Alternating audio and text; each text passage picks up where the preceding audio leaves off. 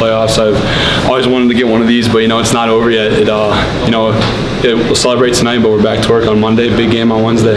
I'm super excited. I mean, I made a joke with the guys. I said this is the farthest I've been in playoffs was Parma, and I didn't even play a game yet.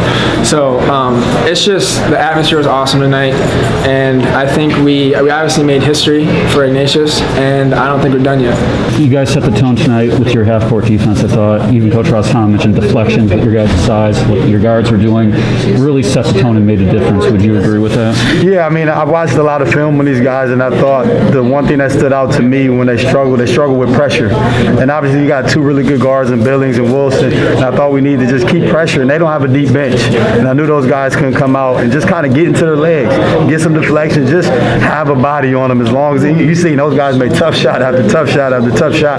But I thought we wore them down the stretch a little bit, and but that was huge. We wanted to pressure them all game a little bit. First thing I said when we watched film on Thursday after we found out we were playing Lorain is I said, this team is battle tested, and they've won districts for 4 straight years. They're not going to be afraid of the moment.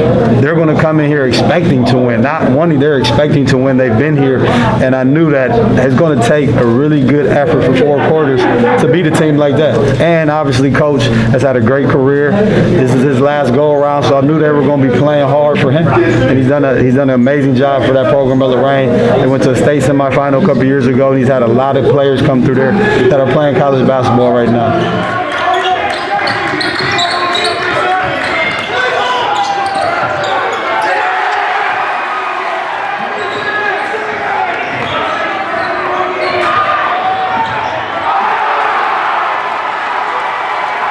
The atmosphere, we've never had this many people at a game, so that definitely pump the boys up. Our intensity, we play intense defense. We don't take plays off. We're full go all the time. That's credit to our guards, great ball pressure. Our bigs, they can't get down low.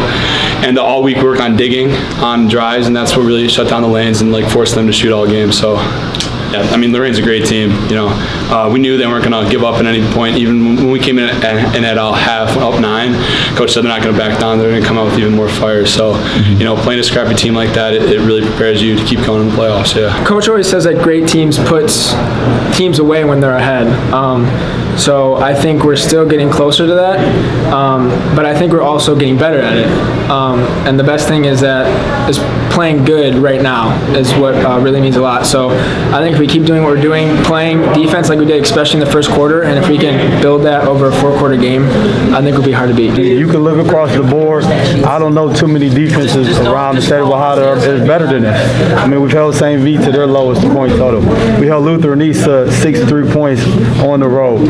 We held Medina to 60 points. Breast to 60. I mean, our defense has been who we are all year. So I didn't have any doubt about the defense end. I just wanted to, how many buckets can we get on the other end? Because we struggled at times offensively, and I thought that was great for us to get a lead, to get some confidence early.